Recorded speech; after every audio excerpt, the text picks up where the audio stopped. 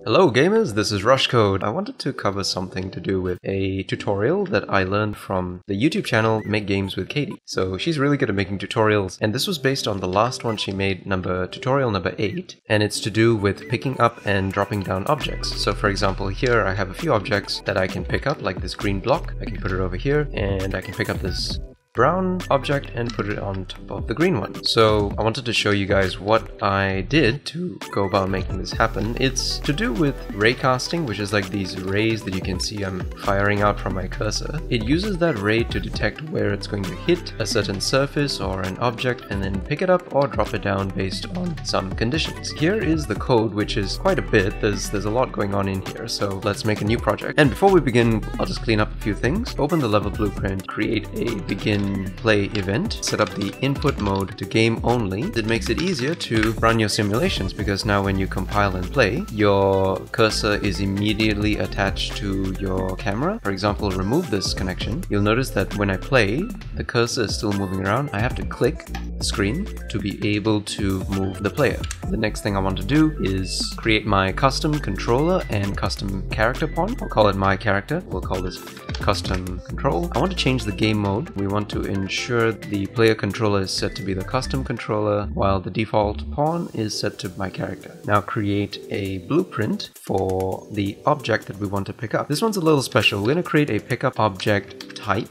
This is meant to be like a parent class. If we go into it, we just create a bottom of object. It's meant to be like a location where you can reference for how to place your object. And that's going to need to be inherited as the main root, I suppose you would call that. We can now create blueprints based on that. So if we go all classes and look for pickup, we can create an object or an actor based on this type. And we'll call this green block, brown ball. So with the brown ball, we make a sphere, change the color, raise it up a little bit. One thing to note is that the bottom of the object will be at the bottom still because that's inherited from the parent class, which is pickup object type. So when we place this into the map, it will be placed based on the bottom of the object. Oh yeah, and one more thing to do is delete this first person character. We don't want that to show up when we play the game. So save that, close it, open the green block as well, create a cube, compile, save. The next thing to do is customize our character. Our character has a whole bunch of things on it which we don't need. For example, like this gun, these hands, VR control stuff. And what I want to do is create a scene, and I'll call this the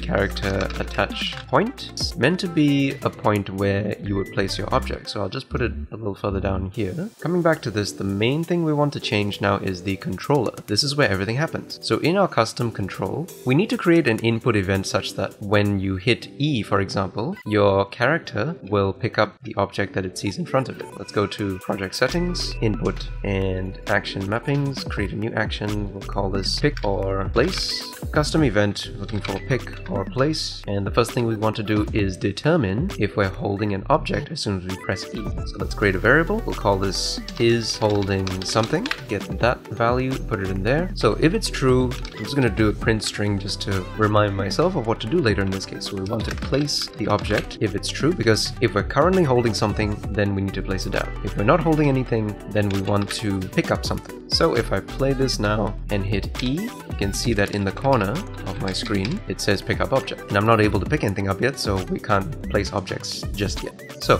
deleting this bit, what we want to do is find something to pick up. So usually you'll do something called a line trace for objects, but the trouble with this is you can't see the line that you're tracing. This is to do with raycasting. So in order to see the line that I'm going to trace, I'll create a debug line, which given the same start and end coordinates, it will represent the actual line trace. So now we need to create some kind of coordinate for line start and line end. The point out where your line will start is at the face of your camera lens, which is this point here. So to get that point, we need the first person camera coordinates, which means we also need to get information about the character. So we could cast, like this, we could go cast to my character and then get the details from there. But this is going to be a real pain to do every single time we need to call the camera and other things. So rather than doing that, I'm going to use this other event on possess. So that means when the controller has possessed a pawn, it will fire this event. From here, pass to my char, and then I can do a bunch of things here. So I'm going to pull out the first person camera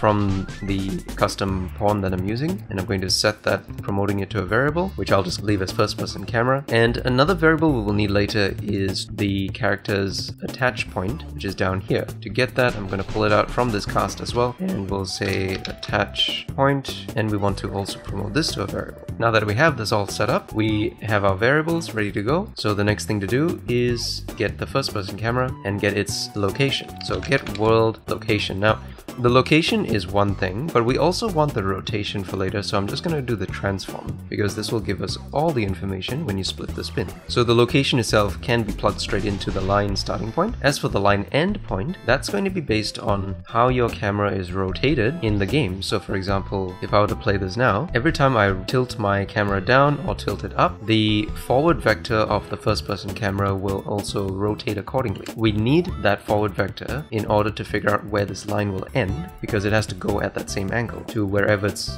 firing out at. So from the rotation, we want to get the forward vector, and then from here the forward vector is a unit vector, which is 1 unit long. We want the length of the line to be maybe 500 units, so we're going to multiply by a float of 500, so that scales the line. Can't just plug that straight into the line end, because that will be based on the origin. It's kind of weird how this works, but vectors basically default to the origin unless you specify in a different way. So if you don't want it to default to the origin, take this vector and attach it to the camera here. So we have to add it to the camera's vector point, which means we have to go out from here plus another vector, the other vector being the camera vector. That feeds back into the line end. Now if you customize the debug line, we should be able to see it come out when we play. Let's have a look. So we're in the game now. If I hit E, it shows a pink line. There we go.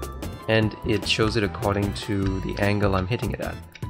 And to make this a little bit cleaner, so that I don't have to keep doing this code over and over again every time I want to do a raycast, grab all of this, create a custom event for it, call it find start end, and promote these values to variables. So this first one here, we'll call it line start vector, and for the last one here, promote that to a variable, we'll call that the line end vector. Now that we have this all set up, all we need to do is call it every single time we want to update the location for our start and finish of the line vectors. So in this case, before we even do the debug line, we want to call this custom function. So we'll do that, and now we can also call the variables and just plug them directly in. So let's check and see if this works. Compile, play, hit E, and that creates the lines as usual, which is good. Next thing we want to do is plug that into the line trace, plug these vectors in there as well. But in order for line trace to work, we need to hit some kind of object or check it against an object. So we're going to make an array for a bunch of objects that it could hit. You could add physics bodies as well if you want, for these blocks out here at the back, but it doesn't really matter because all we're doing is looking for the static ones, which are our pickup objects. So coming out from here, we want to get a break hit result. This shows you a variety of different items and variables and just information you can pull out for where this line trace has done something. And in order to make the most of this, we want to cast to our pickup object type. And this is something I realized, you don't want to cast to a specific pickup object type, you want to cast to the general one, because the other two will fall under that category anyway, which is great, which means you can create multiple pickup object types all under the same parent class, and it will still fire off correctly according to this code. So the hit actor will be that object. First thing I want to do here is promote the pickup object type to some kind of variable, which I will call the currently held object. From here, we want to take the object and attach it to our character, to this point down here. So we're going to need the attach point, and we also need to grab the currently held object's bottom of object position, and we want to set this location to wherever the attach point is. But before we can do that, we want to attach the object to the character. We don't want to just change the location, we want to connect them together. So from this object, we're going to attach to component, and that component would be the character's attach point. Now that that's done, we can also set the world location for our object's bottom based on the character's attach point. So we need to get the world location for our character attach point, feed that back in, and make sure teleport is ticked. If you're holding an object, you need to make sure that's ticked, and make sure that the currently held object is not going to collide with anything. So enable collision, set vector enable collision, so make sure that's off.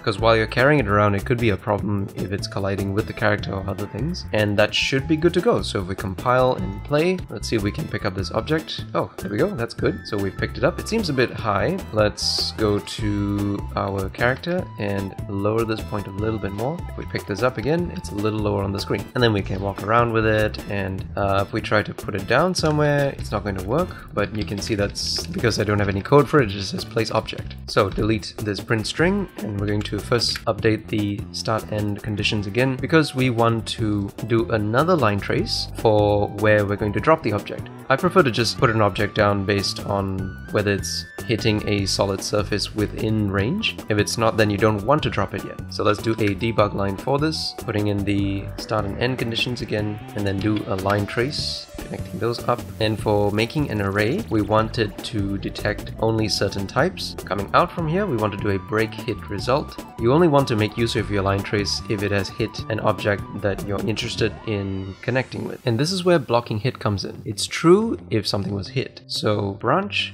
plug that information in, and if this is true, then it is safe to drop the object. Do a print string, safe to drop, and another print string here, not safe. Grab this object, and if I just hit E and go, that doesn't go far enough, and you can see that in the top left corner it says it's not safe because this is too far from an object. If I go a bit closer, then that's safe to drop because this is actually hitting into a valid object. If I aim it at the physics bodies, it'll say it's not safe because physics bodies didn't count in my array. So leaving that branch alone, we only want to do something if it's true. So in order to drop, we want to detach the object. We need to grab the variable for it, get held object, and detach from actor, the actor being our character. So plug in true, set the world location for this object. So we're going to go with the bottom of the object and then set the world location. And that new location is based on the impact point of your line trace. It's teleporting. From this, we just need to update the isHolding variable, so set it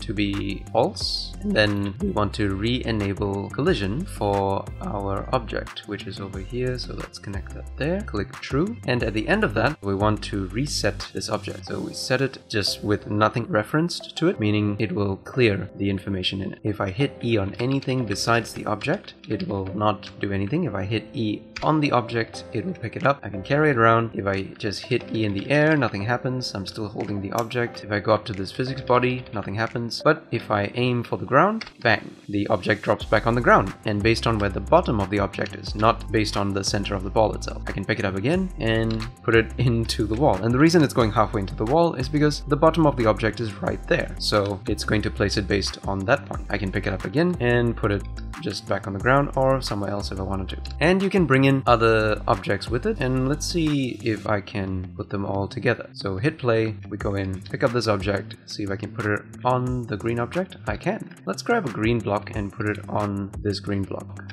Okay, that's interesting. It didn't actually go to the center. If I put this over in the center, yeah, it doesn't quite go to the center because the cursor in the simulation is a bit offset. If this is your cursor, this is the location of your cursor for attaching it to the screen. The game is attaching that corner point to the center of your screen. We want it to be properly centered by subtracting half its width and half its height, and then we have it in the center. To achieve this, go into the first person blueprints, into the first person HUD. So here we have the screen size divided by 2, but that's not good enough because the cursor is going to be placed offset to that. The cursor is a width of 16 and a height of 16. And this offset here is completely unnecessary, so I'm going to delete that. So from here we want to actually minus another 8 units and then plug that in, copy that node, do the same thing for the height, and then this should center the cursor correctly. Now if I compile and play, pick up an object and put it exactly down on this guy over here, and now you can see it's almost perfectly centered because now the cursor is in the center of where the line is going. I don't know why the cursor is not at the center of the screen by default, but if one of you guys know, then please let me know down in the comments below. So that's it for me today. I hope you guys enjoyed watching this. There's quite a lot of interesting things you can do with raycasting, and I'm very thankful to the tutorials that Katie has made, and hopefully we'll see some more videos from her in the near future that we can all learn from. And if you like this video, smash like, hit subscribe. Thanks for watching, and I'll see you guys in the next one. Rushcode out.